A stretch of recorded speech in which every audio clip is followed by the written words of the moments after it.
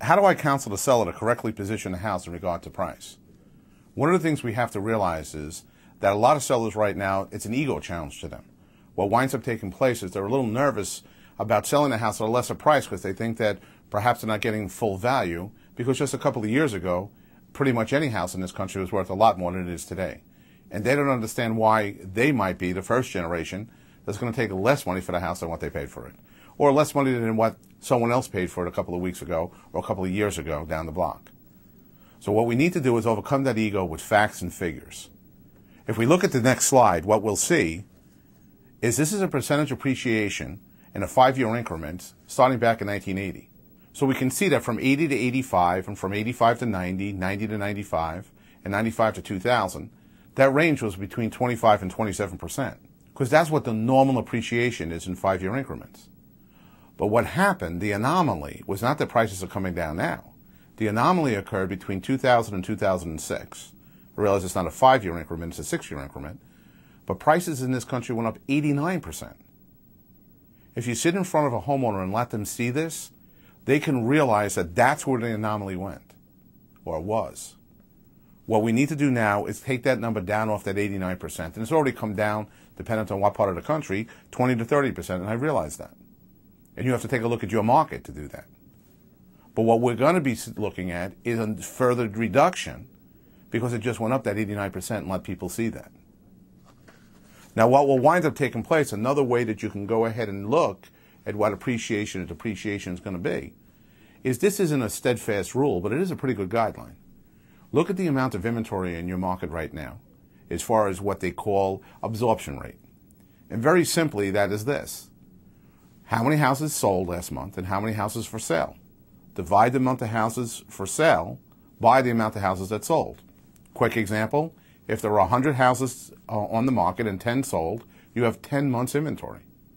If there were 20 houses that sold and there were 100 for sale, then you have 5 months inventory. It's a simple math equation. But once you know how many months inventory is in your market, then take a look at this slide. Because back in the 2003, 2004, the early 2000s, we had 1 to 2 months worth of inventory. What occurred then? Double appreciation, double-digit appreciation. 5 to 6 is the norm. If you have 5 to 6 months inventory in your marketplace, that means you're in a normal market.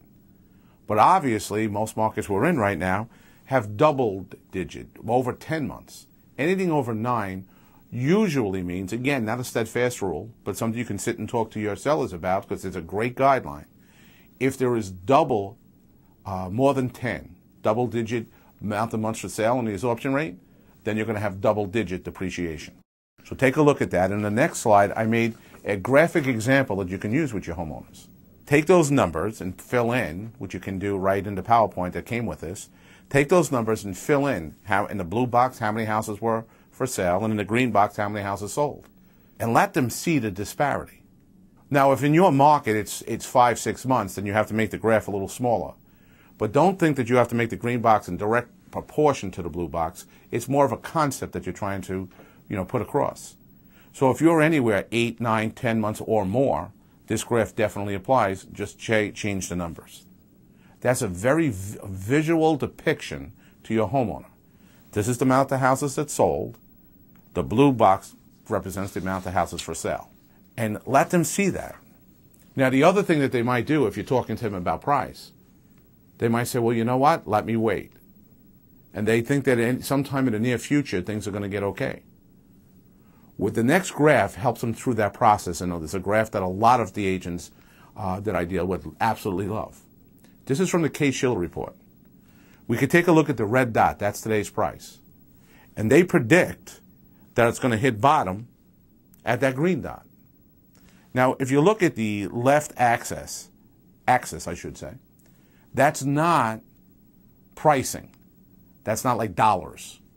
What Case-Shiller did back in 2000, they valued every single house at 100. Every house, no matter what the price was valued at 100. And then if it went up 10%, it was now 110. If it went up 20%, it was 120.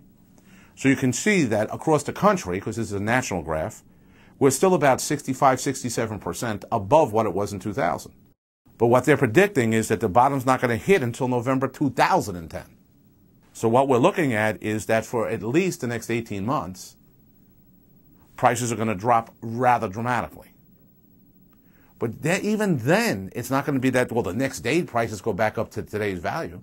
They project out, and that's the blue line, and they can only project out to November 2012 right now, and still it hasn't reached today's price. That gray box with the arrow, that's kind of giving you a feel for if it continues in that path, that we're probably going to be the middle of 2013 or 14 before we hit today's price again.